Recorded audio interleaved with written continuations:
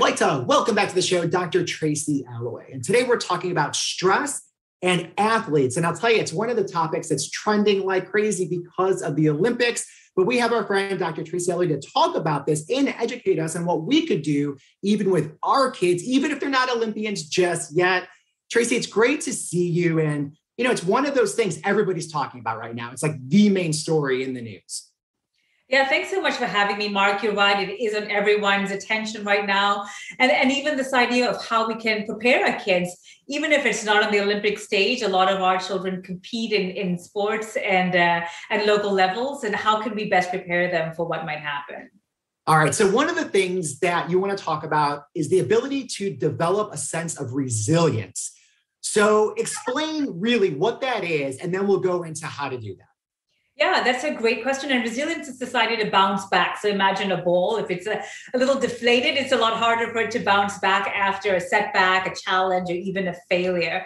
And so we want to kind of give our children enough air, if you will, in their ball so that they can bounce back with that sense of optimism. And really, optimism is one of the things we need to look at. And we think of optimism sometimes as all or nothing, but a more productive way to think of optimism is on a scale. On one end, you have blind optimism where you're like, oh, it'll all be fine. It's going to be great. And that leads to a lack of preparedness. So we're not actually preparing ourselves up for potential challenges.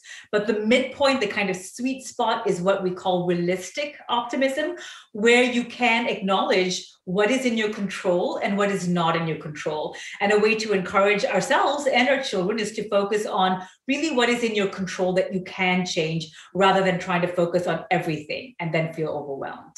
Now, one of the things that you mentioned when you talk about this, if you're prepared or not prepared.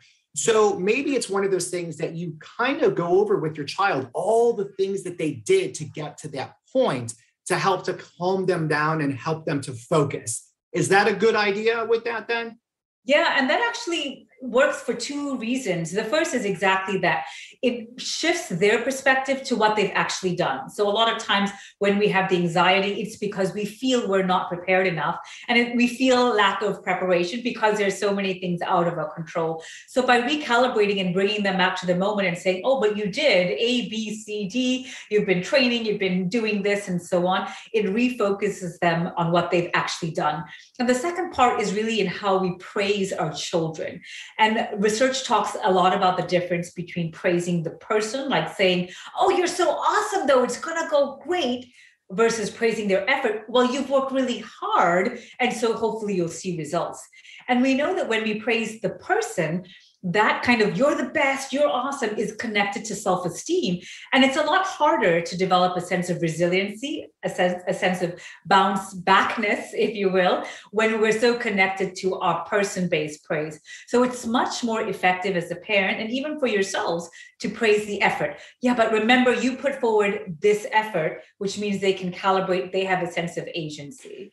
It's interesting when you talk about being resilient, one of the things that goes hand in hand with that is experience, because the more experience that you have playing any sport, the more you could kind of fall back on, hey, I've seen this before. You know, I didn't do that well on that side, but now I'm prepared for it. So one of the things that I do with one of my kids who's a great athlete is he'll journal. He'll write down good things and bad things from each game. So then come the next game, now he has it written that will help him out, not only with his confidence, but also his resilience because he's seen it before. Because a lot of times you forget about that stuff.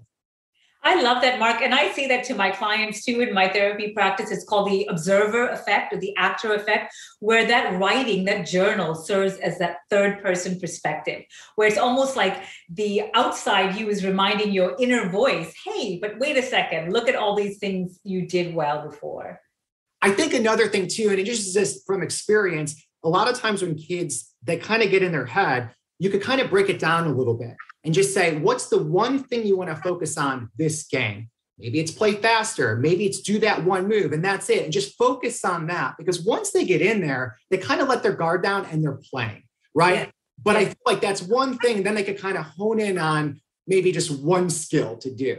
That's great. And I'd love to add to that. That's, again, something I do with my clients too. It's almost like you're in the room with me, Mark, when I'm having a session. But I always say, what's the one thing you did well before? And that's linking back to when we're talking about experience. So I'll say, what's the one thing you did well before? Can you do it again here? And that does two things. It reminds them of past experience, like you said, that can motivate them and help create that resilience. But it also gives them confidence that if I've done it once before, or twice or three times before, I can surely do it again today and right here. And when we round this out, we talk about social support. Obviously, what we're talking about now is like parents, interacting with kids and helping them out. What are some other things that we could tap into when it comes to the social side of things? And this is a really powerful piece from research where we do know that even a hug, that validation from someone who matters, whether it's coach or parent or a sibling, even getting that validation boosts their oxytocin level. That's their bonding hormone, or even the hug hormone level. And what that does is it actually turns down the dial on their stress system in the brain. So don't discount the value of even a hug after a game, and just saying, that was amazing. I saw you play really hard out there, because that automatically can dial down the stress and leave a positive emotion in that memory of the game that they can then bring back again for the next game. That is great. And then anything at, like, let's say the high level, anything that you know of that the Olympians are currently doing to kind of calm themselves down or help themselves focus before the big moment? Yeah, I think that's a great question. And certainly we know that at this level, it's not so much a matter of physical skill as much as mental toughness, it's resiliency. And a big thing is what psychologists call optimal arousal level, essentially knowing what level of stress is enough to give you the edge and not too much to push you over the edge. And we all use that in our daily lives, but that certainly plays a big role on a competitive stage like this as well. Well, Tracy, thank you so much for all your time and all your information. If people want to learn more about you, where can they go? I have a website, tracyalloway.com. I'm also on social media as Dr. drtracyalloway.com. Thanks again.